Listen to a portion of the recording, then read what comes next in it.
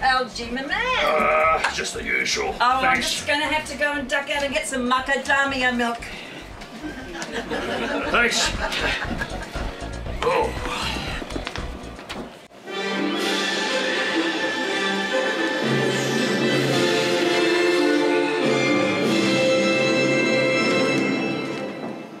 Hey!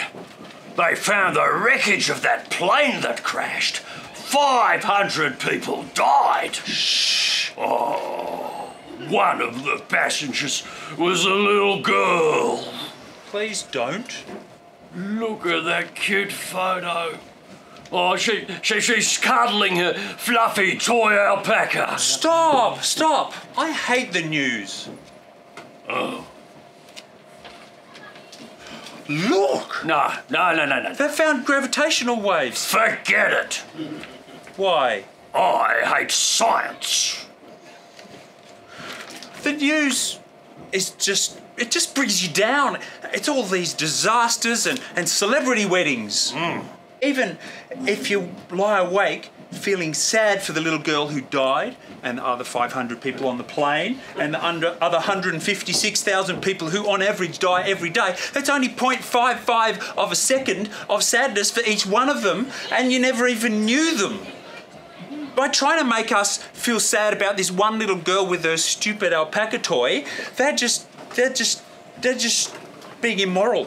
What, immoral? Yeah, in a consequentialist sense, by focusing on one person and making us sadder than we were before, they're just increasing the suffering in the whole universe. Look, the news is about what's happening now. It's topical. Science is topical. We've just seen humanity's most violent event that they've ever experienced in the whole history of the cosmos. When? 1.3 billion years ago. No, but we detected it this week. Did anybody die? No. Were there any cute photographs? Oh, that's not the point.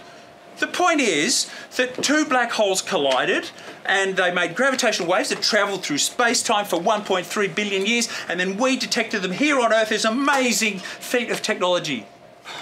So, okay, let me get this straight. Two dark holes, they smashed together.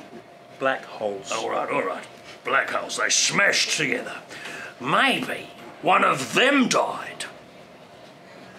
Oh, a unique specimen. Dead and gone. Or maybe they were joined together. Forever. In eternity. A celebrity wedding? Or both. Oh, I can see the headline now. Beautiful black hole bride breathes her last. Shockwaves felt across the galaxy.